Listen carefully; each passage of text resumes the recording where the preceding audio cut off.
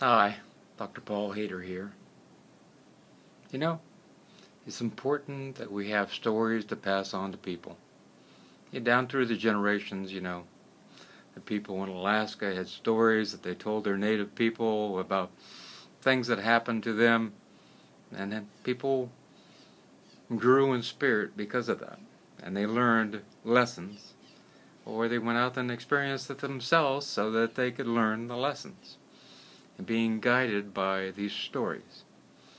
It's important that we get out and do more than playing with our Nintendos and our iPads and looking at our computers, because life is out there.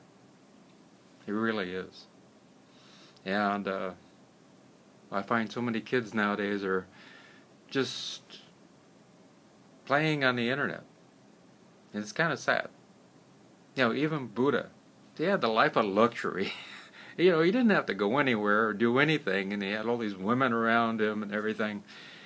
But eventually he found that it was pleasure that was holding him back from really experiencing life and what it was all about.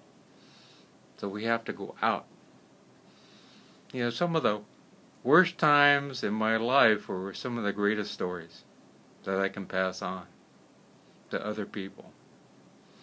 And what you can do in your life is to pass on those stories, which is more important than anything else you can do in your life. If you don't do anything else, just pass on the stories. And it's important that we pass on these stories. What happens if all this electronic stuff disappears?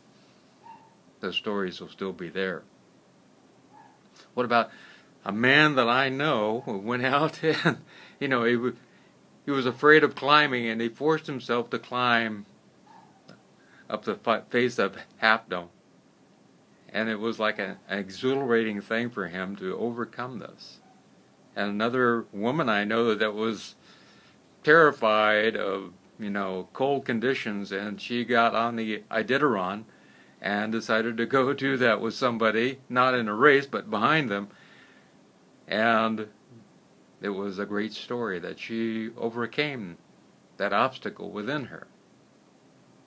Now, other people who put on a backpack and go backpacking across Europe, and they have great stories to talk about.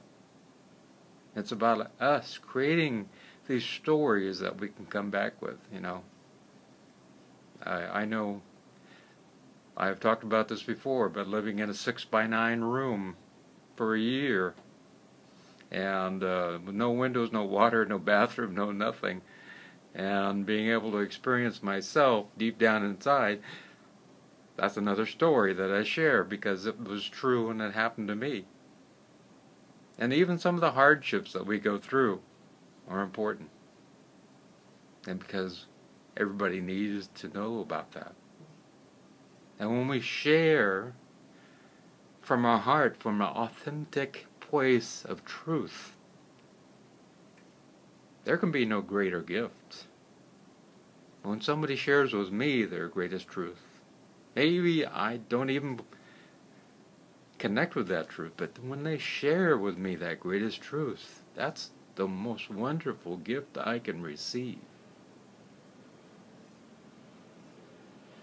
To allow yourself to experience life out there. You came to this plane to experience that life, and allow yourself to know that it is possible for you to make a difference in somebody else's life by sharing your story.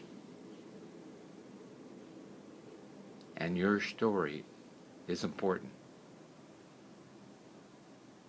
Now, if you're just sitting around the house and playing with the Nintendo and playing with the iPad, then it's going to be kind of boring. You got to get out. Like I said, life is out there. And all the great seekers, all the ones who are looking to make a difference in life, all went out there. Look at Buddha. He went out and taught for 41 years. Now Jesus, doing sermons on the mountain everywhere. I'm not saying that you have to go preach or do anything like that, but go out and create your own great life. That's what it's all about. Have a wonderful day. I love you.